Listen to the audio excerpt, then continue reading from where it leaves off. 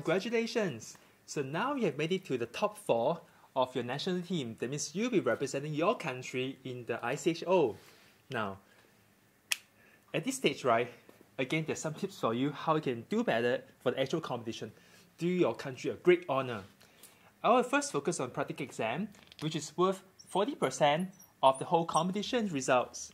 So, I think the students who did really well for practical tests, they are very cool, they have a lot of swag, level-headed, and they're very unaffected what their friends do in the actual competition. And how do they become so cool? That partly comes from having a lot of lab experiences.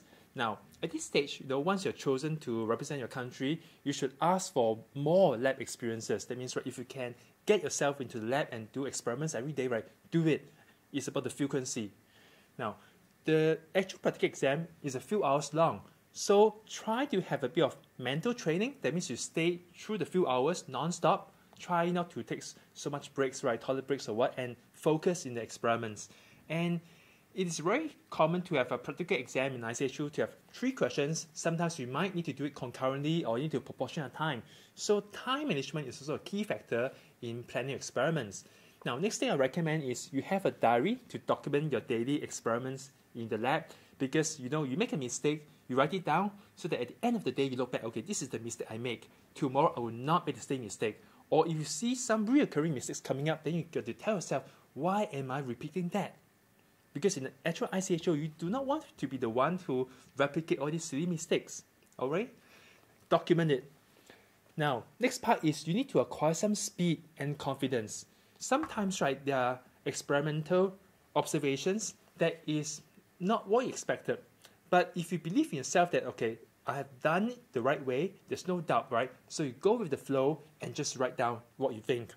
Do it with guilt and speed. Be quick. Don't dilly-dally, and you see people still working on other experiments and you're a bit ahead. You should still do quickly, but of course very carefully. And the last thing is, right, I've done a lot of videos on YouTube here. You can search for my name, Funman Fong,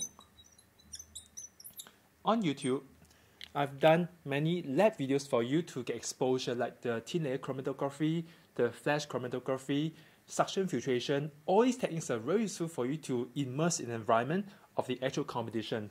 So once more, practical exam is really about, about your mental strength and of course experiences in the lab. You need to acquire a lot of experiences. Remember what you did wrong and did right, and try not to repeat those mistakes again. So that's what I have for you, and later on we'll move on to the theory exam.